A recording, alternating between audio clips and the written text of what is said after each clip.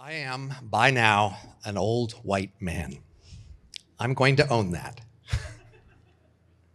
I'm going to give you a larger, longer-term perspective than you might usually hear. This is at least the fifth big boom of concern and attention to automation and AI in history. In the early 1800s, with the beginning of the Industrial Revolution, the most famous economists of the time all weighed in on the question of, were the machines about to take all the human jobs? That was a concern at the time. In the 1930s, a big burst of innovation, and people were concerned in movies and fiction and everywhere about this huge change in automation that was happening at the time. The introduction of the electronic computer created another huge burst of concern. There were presidential commissions, there were major reports, there were big front page articles in the leading newspapers about automation and it taking over all the jobs. I came along with the 1980s boom. I was a young 20-year-old who read these articles and believed the hype about how everything was about to change, and if I didn't get in there soon, it would all be too late for me, because it would all be over. And in the last decade or so, we've had another burst of concern, hype, excitement, expectations. And one way to frame this whole history is this time different? We had, for at least a century, a rapid growth of technology and improvement. For at least 70 years, a rapid growth in computer technology and their applications. And the world economy has doubled roughly every 15 years. So an enormous amount of change in every 15-year period.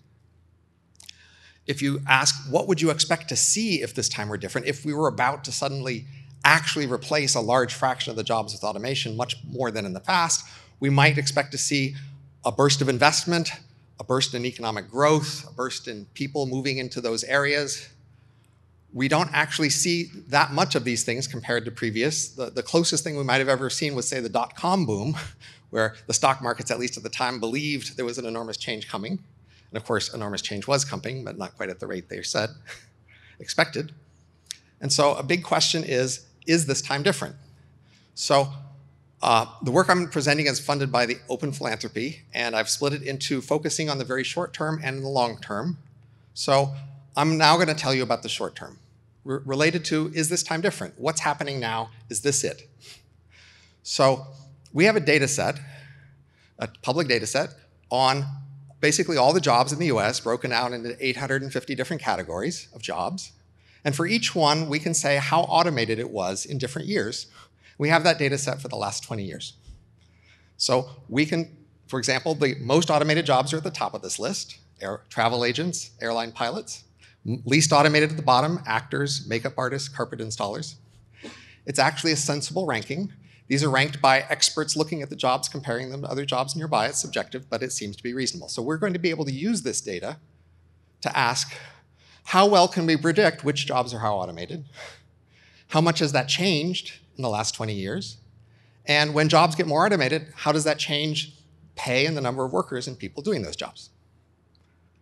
So I'm not expecting you to read all the numbers on these screens, but I'm going to talk to the idea that here we're predicting two things. We're looking at the change over the last 20 years. One, we're asking for each job, how much did its pay change? We're also asking how much did the number of workers doing that job change? And we're using several things to predict that, but the key one is the second line, the change in automation over that period.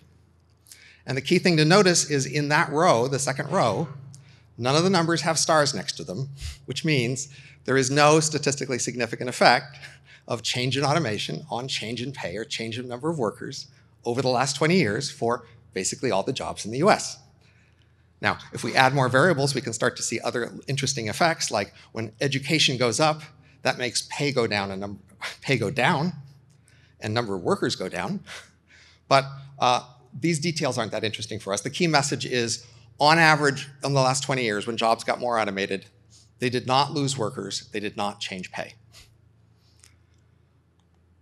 We can also ask, how well can we predict which jobs are how automated? As you may have seen over the last several years, a lot of media articles have had articles saying about what percentage of jobs will soon be lost to automation.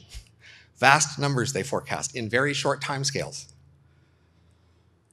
Some of those are based on expert forecasts about which jobs seemed how easy to forecast, and 2 of the rows up here are based on those kind of forecasts. These are ways people picked jobs and said, which jobs do we think will be more easy to automate in the near future?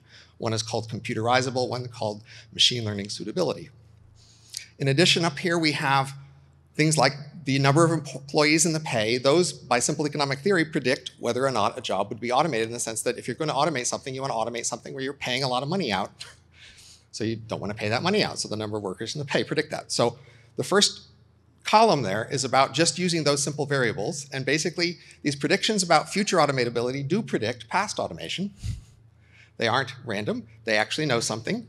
And the 2 variables have the expected sign of pay and employees. Higher the pay, the higher number of employees, the more we automate those things. And these 7 variables explain 15% of the variation. And so we actually know something about automation just from those. However, this data set we took this from has 252 other variables. And we can use all of those to try to predict which jobs are automated. And what we see here is the best 25 of those.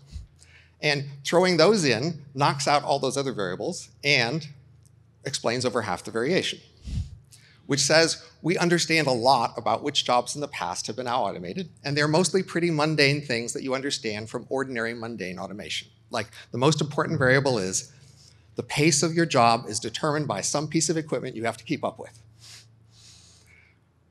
or that the pace of your job is really important. So, and if we look at these variables, we can say, over the last 20 years, we've seen no substantial change in what determines which jobs are how automated. And over those 20 years, on average, automation has increased by 1/10 of a standard deviation. So steady change, modest change, with very understandable determinants is the story for automation over the last 20 years. Now, you might think something's about to change radically, but nothing's been changing lately. And this is the story of what we see. So this is my short-term story. This time is not different. The next peak of the cycle should be in roughly 30 years, if some of you are young enough to be around for that. Stay tuned for it. But we probably have plenty of time. There's no particular urgency at the moment to deal with future AI issues. And so the fact that your investments double every 15 years mean that unless you have a high leverage now from doing something relative to 15 years from now, wait and spend twice as much then and solve problems later. That would be my main recommendation, is calm down, relax, you have time, look for the long run, and work for the long run. A lot of people have this story that when something happens, it will be enormously concentrated, and there'll be this one machine that takes over the world or that sort of thing. And we economists tend to be quite skeptical about that sort of thing. In the past, innovation has been modestly lumpy, but not very lumpy. And so this is a distribution of the citation lumpiness. It's actually a universal distribution across all fields. Basically, some papers get a lot of citations, but most don't get very many. And in other areas of technological innovation, we also know that innovation is modestly but not very lumpy. That is, most innovation is in lots of little changes, lots of small improvements. Every once in a while, there's a bigger one, but that's unusual. Most of the weight isn't in that. And so this is another way to say what you should expect is innovation that's relatively steady, modest lumps that eventually goes a long distance. Now, I have this book called The Age of M, Work, Love, and Life, When Robots Rule the Earth. It came out a few years ago. And it's about what will happen in the long run when really big changes happen. And I try to show that it's possible to work out that sort of scenario, what would actually happen. And it's not just making stuff up. Social science can say such things. If you know the basics of the scenario, you can predict a lot of the consequences. And that's my story, is that, and I'm interested in working out other scenarios. And so one just last thought I'll leave you with is the idea that evolution did this remarkable thing when it made multicellular animals. It took these single cells that were wandering around that could live by themselves and had all the features necessary to be surviving separately, and it packed them together into these larger organisms with enormous redundancy, in the sense that each cell had all these extra facilities and capabilities that were no longer needed in a multicellular animal. Why do that? Well, because it apparently was too hard for evolution to search in the space of much larger organisms, and so it was better off taking these packaged units and using them together. And so the human brain may have such a future. That is, we may use things like the brain emulations, in various modified ways, pack them together and achieve great things from that. Even if they are not, in some absolute sense, more efficient, it might be more efficient, all things considered, to just pack them together just as we did with multicellular animals. Anyway, that's enough for now. All right. Thank you so much, Robin. Great, you can stay right there. And I'll give it to Jillian and Peter to take the first stab at asking a question.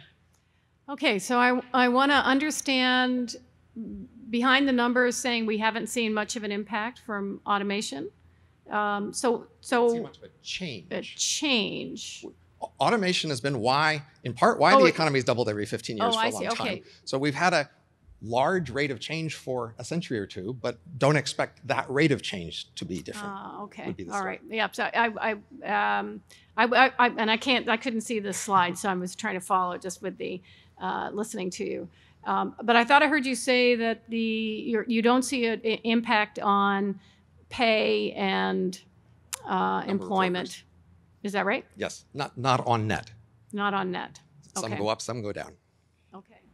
So what happens to all the truck drivers if we develop autonomous vehicles? So as you may have heard, the current economy is not only bursting with faster growth that we might expect if this time were different, it's actually slowed down a bit relative to a few decades ago. If we automated half of all truck driving jobs in the next 20 years, and we did 8 other things that big, that would be enough to bring us back up to the previous rate of growth we saw 20 years ago. That's the scale at which you need changes to really move us out of what we've been in terms of the last century's history. I must say that your presentation comes across as automation apologia. I can imagine a future that is post-labor and post-scarcity material and energy. I can imagine that in the near future. I can imagine that it's arising out of optimization of the way that we organize and access our resources. My question is, why does every AI expert I know, when they talk about the near future, why are they still talking about things like jobs? Like, why are we... It seems tragically limited to call ourselves futurists and to ignore like the actual potential of the technology we're developing right now. Because when we get ubiquitous automation, there will be no reason for jobs. Like, it's obvious. Anyway, that's my question. Well, if we want to be reasonable futurists, we need to be level-headed reasonable, though. The actual rates of change we can reasonably expect. It is reasonable. Like, in my lifetime, I'm going to see the decline of the working class in Appalachia, where I'm from. Like, when you say that there's no urgency, you're talking about, like, a population that is working in low income and service jobs. When she asked about the truck drivers, sure, there's no urgency for you, but I'm going to see the decline of 1/3 of the jobs in my hometown in an area that's already socioeconomically disenfranchised. So I think it is reasonable, actually, because achieving scarcity or post-scarcity state is simply a matter of organization. It's not fantastic. I'm not at all recommending that we slow down. I'm not trying to hold you back. Please push forward as fast as you all can. But that's what people have been doing for a century. And the rate of growth we've seen in the last century is the result of people pushing hard but forward. You said there's no urgency. So let's keep pushing forward, but don't expect a near-term rate of change faster than we've seen in the past with similar efforts. You said that there was no sense of urgency, and I'm telling you that there very much is. I'm telling you that I'm going to watch an already disenfranchised population lose even more agency because their jobs are replaced with a cheaper alternative. No unusual sense of urgency. The same sense of urgency you should have had for the last 2 centuries, always trying to improve the world and make it grow faster and better. Yes. No. I think this is exactly the type of conversation that you should be having, and I really welcome you to the session, to attend Robin's session tomorrow, so you can try to talk more in depth about this. All right, maybe we have time for one last very, very quick question, and maybe with a 30-second answer, if that would be great, and then we'll break for a 5-minute break.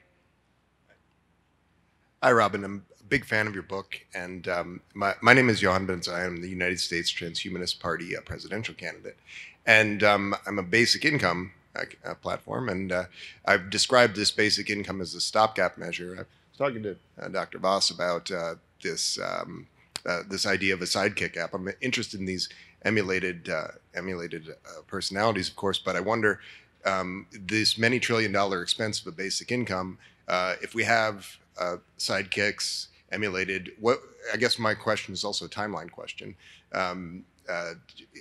Is it realistic to think that in 2 decades we might be able to think of a basic income as something that will not be necessary anymore? What are your thoughts on a time frame? 20 years is quite unlikely, but not zero.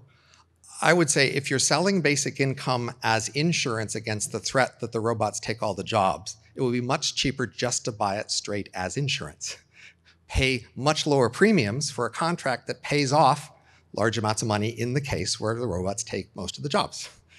That would be much cheaper to pay for. We could afford that compared to the large basic income for everybody. The major caveat is that needs to be internationally based with reinsurance. There's too much of a temptation at the moment to create locally based universal basic incomes, which would tax some local tax base, and most likely the robot economy will not be evenly spread across the world. Quite likely your region won't have much of it. So you try to tax that to pay for local people's basic income when they lose their job and there's nothing to tax. If you use actual insurance with reinsurance globally based, then you have a decent chance of actually having the resources to pay when that problem happens. Thank you.